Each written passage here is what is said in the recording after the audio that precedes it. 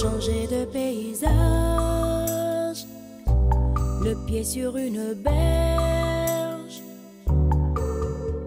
vierge. A gender responsive school is a school that recognizes both boys and girls and treats them equally, and even using gender responsive teaching methods so that nobody is left out, either a boy or a girl, is treating them equally. With gender responsive pedagogy, all teachers are reformed in their own, so that this issue comes from inside of them and will influence the young students that we have, and we hope after they finish school they'll be gender responsive also. FAWE's main role is a management role. This is a public school, it's owned by the government of Rwanda. FAWE provides textbooks, and, laboratory equipment and chemicals, training in teaching and learning methodologies that are gender sensitive. Les résultats que nous avons eus jusqu'à maintenant, ou bien les points positifs auxquels nous sommes aboutis jusqu'à maintenant, c'est de créer une fille forte. C'est de créer une fille qui comprend ses droits, qui a confiance en elle, c'est-à-dire qui ne se sent plus inférieure à l'homme.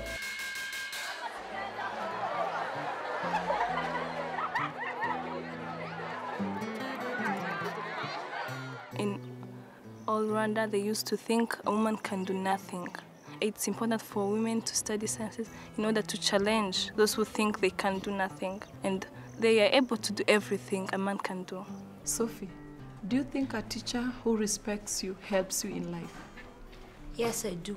Because if a teacher respects you, she encourages you to work hard, and in that way you can be what you want to be, because you are really determined. I think that learning gender equality will help me in my future, because I will be free when I'm in the community or also in my family. I will be free to my husband. When a girl, self-confident, can teach their community, parents, and the nation also by speaking out without any fears.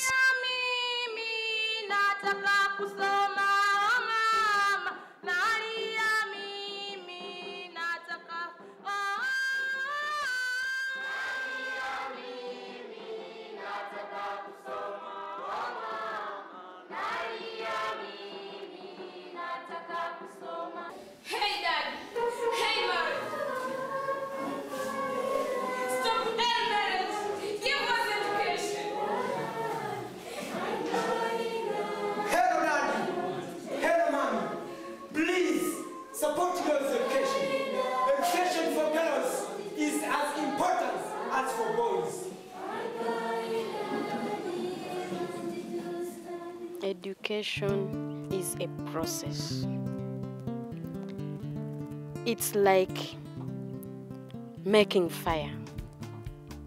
You make fire and keeps on going on. It's not something that we do today, it ends today. It's a process that continues as long as one lives.